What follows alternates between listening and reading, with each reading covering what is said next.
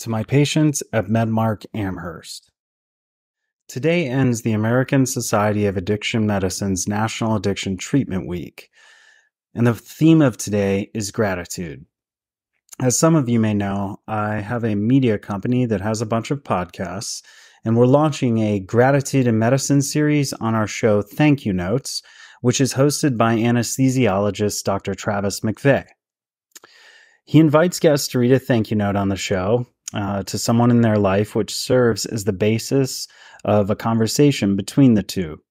The show is all about encouraging the practice of gratitude.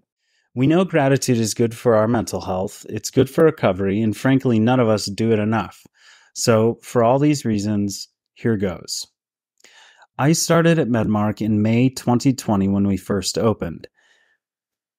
I had always been interested in mental health and got along well with people suffering from addiction. However, as a doctor, once you're trained in a specialty, it is nearly impossible to get trained in and qualified to practice in another specialty. However, addiction medicine is a young specialty, and there is a way to become board certified without having to go back to a training program, at least until 2025. So when I got out of the military in 2017, I had been looking for a way to gain clinical experience treating addiction, and that's how I first got involved in our community. Specifically, treating people with opioid use disorder, as we like to call it now, was incredibly eye-opening to me. I had been a bit burned out by years of practicing OBGYN in the military. When I began at our clinic, you all reignited in me my love for being a doctor. You helped change my worldview and revealed to me a whole world of suffering that exists in so many of our communities and families, but which our society, and sadly, many within our healthcare system, like to pretend doesn't exist and often make worse through the way they treat patients with this particular disease. You awakened a passion in me for justice and a desire to wield my influence and role as a doctor to help change the narrative on addiction and help change the way patients with addiction are treated within our healthcare system. I would not be board certified in addiction medicine today if it weren't for you, and I do not think I would have rediscovered my love for practicing the art of medicine without your help. I've been incredibly saddened by the stories of loss you've told me, the stories of how you've been treated in various healthcare contexts, by those who forgot that it is not the healthy who need a doctor, but the sick. But on a happier note, I've been deeply moved by the strength, resilience, and commitment you have to recovery.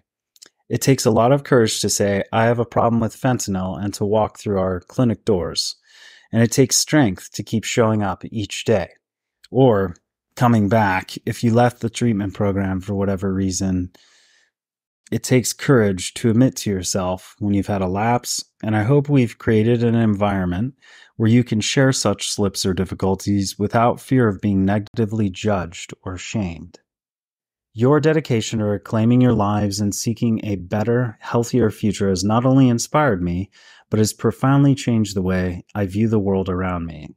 Witnessing your daily battles, successes, and even setbacks has reshaped my understanding of addiction and in many ways redefined the theme of my life's work. I am genuinely inspired by what each of you has been able to achieve. Recovery is not a linear process, and yet your commitment in the face of adversity is a testament to the strength of the human spirit. You remind me daily of the power of hope, resilience, and determination. Thank you for allowing me to be a small part of your journey. I am better, wiser, and more compassionate because of it. With my utmost respect and gratitude, Beeman. Yes, check out Ars Longa Media's Addiction Recovery Project, where we're hoping to extend the message of National Addiction Treatment Week, treat addiction, save lives, to more people through the power of education, story, music, podcasting, and social media.